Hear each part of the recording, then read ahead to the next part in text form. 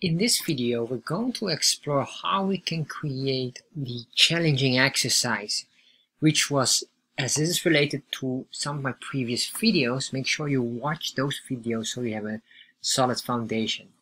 And the question is this: how can we make a chart dynamic with a color picker? So what we want to do here, right now we have this legend here, but we want to make this legend colors and make it dynamic with a color picker, so that once we select a color, it will adjust here automatically. So this will be a lot of fun as well, and make sure you watch the other videos as well, because those are all related. As so far we already make our inputs here, we have double values here, so we did a lot of work already, so we can work from here on. And just a quick note, we're using here ChartJS 2.9.4 or .x. Depending on which version it is, it's probably right in 2.9.4, but so that's probably the best one to use, the most updated version. I'm aware there is a 3.0 currently available, however, that's still in beta. Might be very soon that I will discover, that's why I will explore that one. So let's look at this. And a quick note here, if you're interested about Chart.JS, check out my Chart.JS course on Udemy, which goes deeper in different topics, which will give you even more broader view about what you can do with Chart.js. Alright, so let's look at this, and here we have these, and what we really want to do is, in Bootstrap we have this wonderful color picker. And what we want to do here is the color picker here, activated in here, so that the moment we select this color, that it should show here and also show here, so it will always be consistent. How can we do this? So I hope if you did the exercise or the challenging exercise, I hope you already figured it out and you're trying to look for the answer. If not, let me show you and let's explore together. Alright, so the first thing what we need to do is we're going here, and in here we have the loan color and the cost color and the sales color. So this was from our previous video where we connected them already with a color. However, now instead of this, we're going to have a new ID, or we're going to have the ID matched with the color picker. So what I'm going to get is, I'm just going to get this code here under. Everything else is not relevant for me. So we're going to remove everything else. Alright, so we've got that all. Alright. Now I'm going back here. I'll put it in here. You can see here, this is the value. Well, the value in this case, I will just leave it blank. Not necessary. Choose your color. This will be not necessary as well. The ID will be the loan color. Oh, sorry, that's type color, ID, loan color. There we are. So I'm going to remove this. And let's see, once we save this, let's see what happens. Now we have our color picker here, but as you can see, it is not yet working accordingly. If we select the color, nothing matches here. So how can we get these colors matching? To do that, let's go down here. Let's go down here, down. And in here, we need to start to insert the colors here. So basically what we're going to do is we're going to focus on these one here, the pink colors. Or the pink, orange, and purple, which is the data set number 2 or number 1 in the array. The second one in the array, which is number 1. And this is the first one in the array, which is number 0. Alright. So what we're going to do here is we want to make sure that the color match, but we also have, the moment we select the color, it will adjust. So we have a few items that we need to adjust. So let's get this here. We have this text here. We have this get element document by loan text, but we have here now variable loan color. Remember, that's the ID that we use. We're going to copy this and put it in here. Get element by ID loan color. So the color that we want, which is here, whatever the value would be in here. This color will be extracted. Once we have that, what we want to do is we want to extract the color only.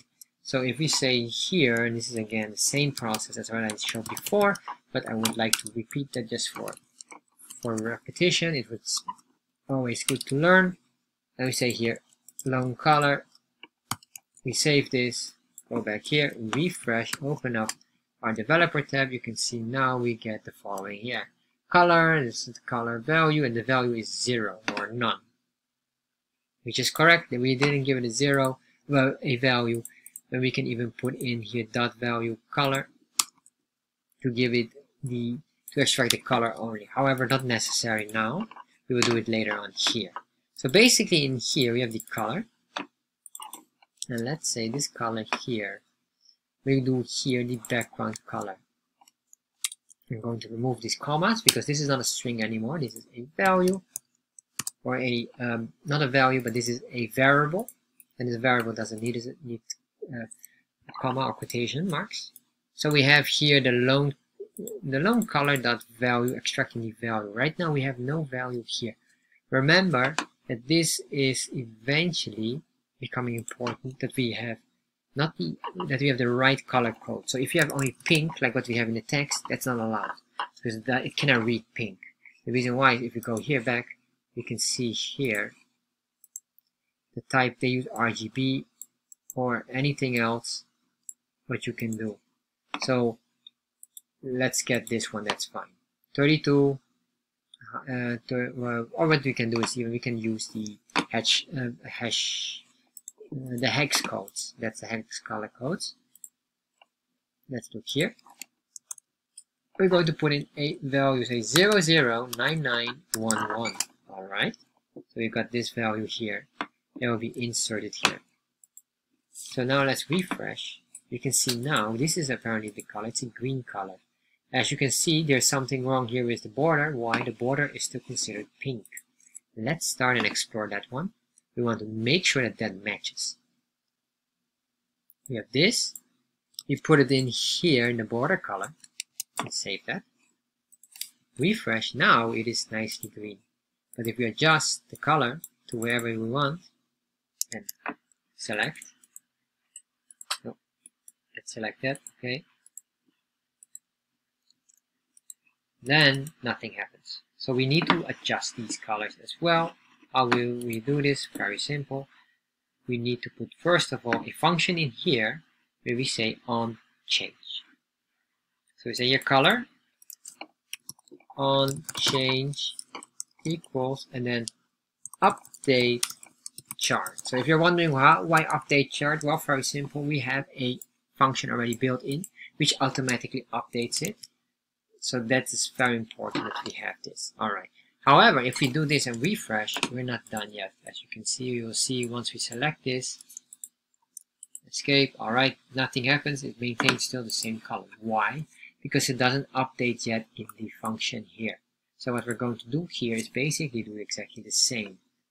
We're going to create a new variable, and this variable will be the updated variable. So what we can do here is we have this data, we have this. Let's copy this because this is basically what we want. We will select this and we say here we're going to put in this, but this will be a variable and this variable will be called update colors equal, and we have this here, and update colors will not only update the border color, or sorry, the border color here, but also the background color. So that both will be updated, as you could see, because we need to match them both. So we're going to do that. To do that, we need to indicate what exactly we want to update. So we're going to say here, we're going to update from the chart. We're going to put in the data, and then we say the data sets. Number 1. Yes, remember number 1. Why? Because we are in the second array. Then here we're going to pinpoint data sets. Then we have the background color and border color. So we say background color equals, and then we say update colors. Alright, once we did that, we do exactly the same for our data set, but then not background color, but border color. So we type in your border color, update colors, and then we save this. Once we save this, let's go back, refresh. Let's check what's going on now. We select, right now nothing happens. Okay, this is fine. You can see right now it does something, but it gives an error. Because we have to, this is right now on key up or on change. Probably you can do key up or something else, because this is, it probably gets an error here. What's going on? It doesn't read properly. At the moment we do escape, oh sorry, not here, but we have to first select this and then escape. As you can see, now it works. So this probably could be on key up or on change. We can find a better way for that one. However, now we have this, you can see everything adjusts. How can we do for the all three? Well, very simple. Let's do that as well. So now we've done this, we already figured out most of it. You probably can figure out that here now, we're going to do the colors. We're going to adjust them all. And then we say not lone color, we will say here, cost color. And another one value here will be sales color. Copy this piece of code and overwrite this one here because these should be matching. Alright, once we did that, we can copy here as well. We're going to duplicate it 3 times. And then we say here cost color, here as well cost color, and then here double click here, and then we do here sales color, and here again sales color.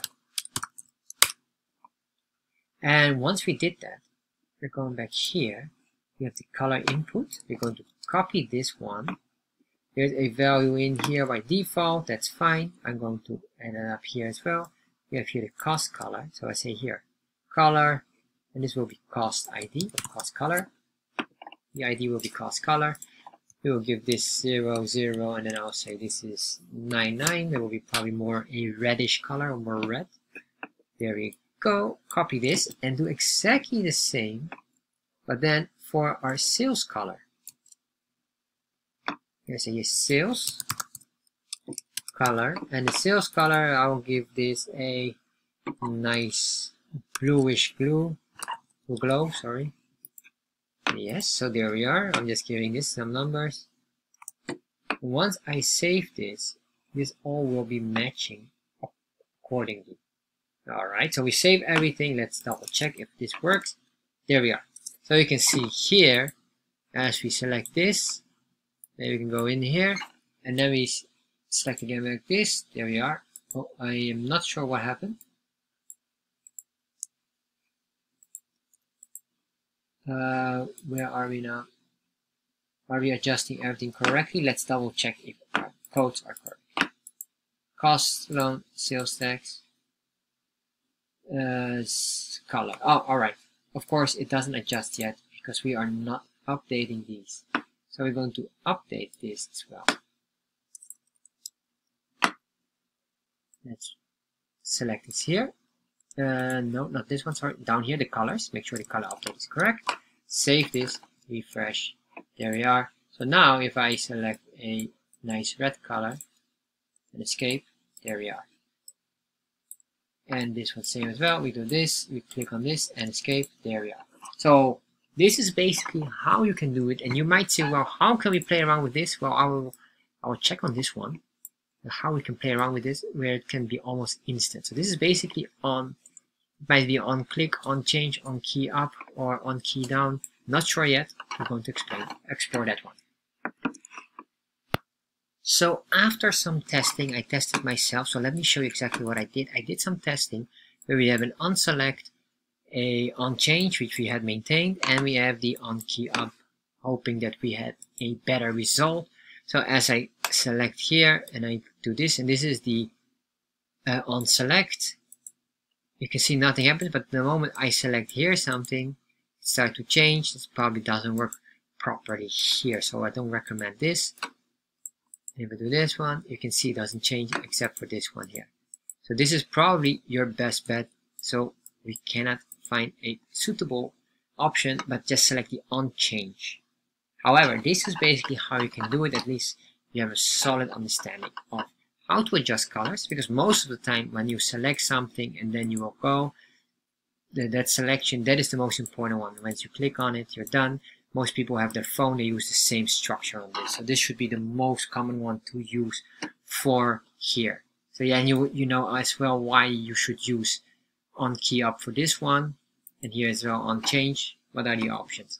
So if you have any questions regarding to this, post them in the comments below.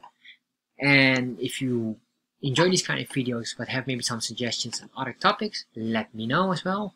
And if you really want to go deeper in Chart.JS, check out my Chart.JS course on Udemy, where we dive deep in different aspects of anything in the chart that you can imagine.